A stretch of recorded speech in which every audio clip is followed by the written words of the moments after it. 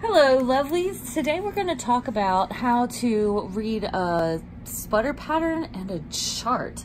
I am using this pattern, which is Rhapsody in Cables by Joey Locatelli. This is a pay pattern and it is available on Ravelry. It also is the pattern that we are using for this month's knit along.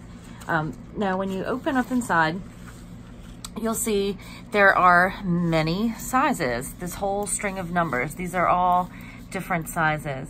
So for this pattern, she has a note somewhere that this pattern is written to have 8 to 10 inches of positive ease. See, recommended ease, 8 to 10 inches.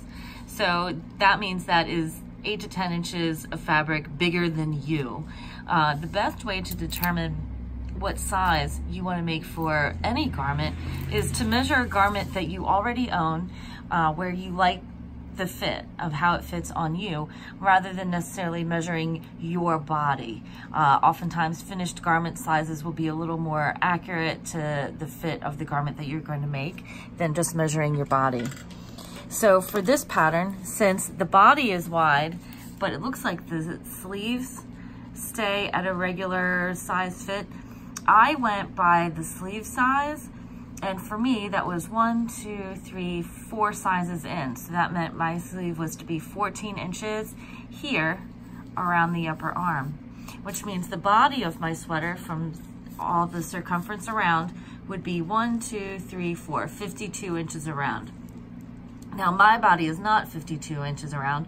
My body would be 8 to 10 inches smaller than this 52 inches around, which I confirmed when I measured a sweater that I already owned and liked the fit of at home. So now I have my size determined here. I can cross off the numbers that no longer pertain to me. And 1, 2, 3, 4. So this is the 4th size in. So then I'll just cross off the sizes up here that also do not pertain to me.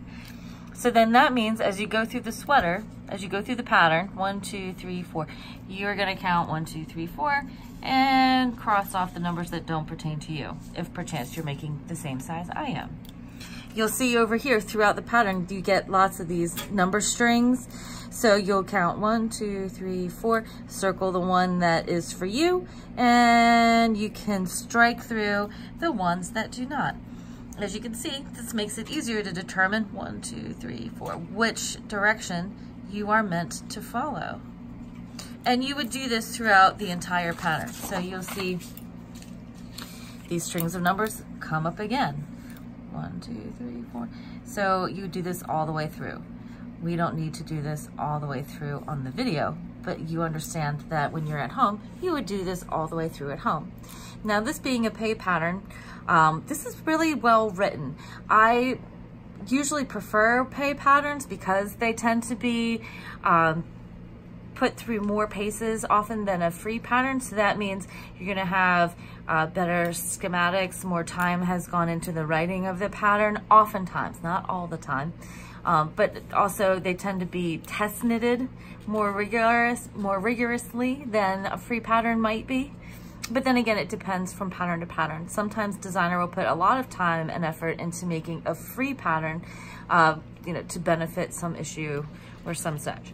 So here we go. So you see there's schematics that show where you are on the pattern, what part of the sweater you are currently making. You can see this one has a very interesting construction. Also, it's full of cables and lace, and this cable and lace pattern happens more than one time. So where is the cable and lace pattern in here? Well, what Joey Locatelli has done is we have cable charts. So she's provided us with cable charts. Each chart has a legend to help explain what all the different crazy symbols mean.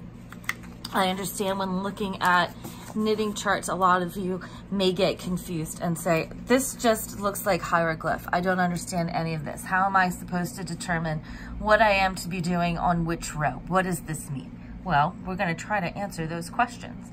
You'll see on this pattern, on this chart, there are numbers right here underneath of row 1, and they start over here on the right with number 1, and they go all the way across to number 57. So whether you are repeating the chart once, twice, or 3 times across your knitting, you will repeat from number 1 to number 57, unless of course the instructions say otherwise elsewhere. Now also you'll see on this chart, on the right-hand side of the chart, you have odd numbers, 1, 3, 5, 7. These are the numbers for each row. And the odd numbers are on the right side of the chart because you read a knitting chart in the direction that you knit, which is from right to the left, because you are knitting the stitches from the left-hand needle onto your right-hand needle. Whether you knit continental or whether you knit English, the knitting still follows those same directions. Now you'll see even numbers on the left side of your chart.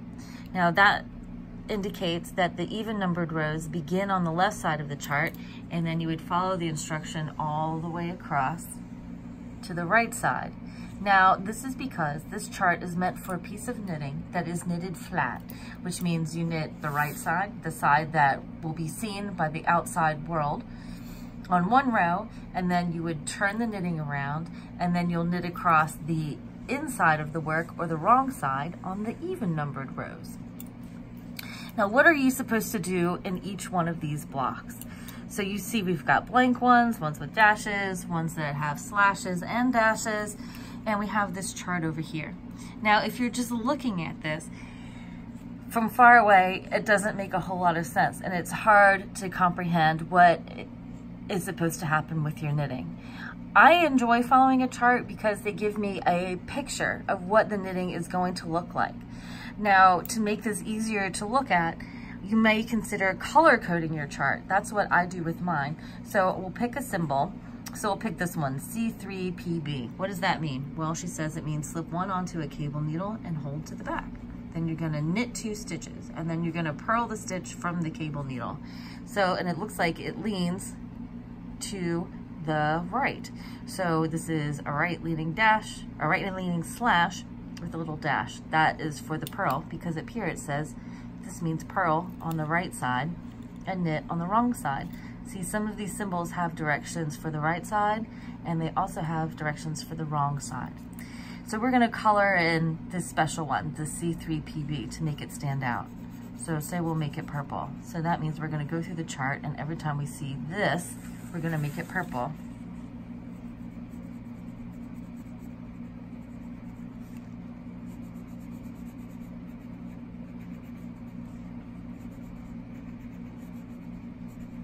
You can see it's already starting to make the symbol stand out to give you an idea of what the knitting is going to look like after you knit it. You see? Already makes it stand out. Now I have a completed chart here. This is the one that I've colored for myself. See what a big difference this makes? You can actually see what's happening. Now you notice I didn't color in every square. I did the special symbols to make those stand out. So you can see the contrast. Which one would you rather look at? Now, to keep track of where you are on this chart, what I like to do is I like to slip my charts into one of these clear plastic page protectors, and then I can cross off the rows as I complete them with a dry erase marker. So you can see here that I'm doing something in the pattern where I am doing rows of cable A, and I have to keep track of how many times I do repeats over here. So, because I'm going to decrease on some row. I encourage writing on your charts and doing anything that's going to make them easier for you to follow and understand. I like the dry erase markers because then when you are done and you need to go back to the beginning, you can go ahead and wipe them clean, and you can go back to the beginning and have a clean slate. Now, I also understand some of you prefer to follow line by line directions, or charts are not useful to you. Well, we are in luck because Hohe Locatelli has also included in her pattern line by line instructions for each of these charts. So here, panel A, 57 stitches. These 16 rows, these are the line by line instructions for the chart, which makes up panel A.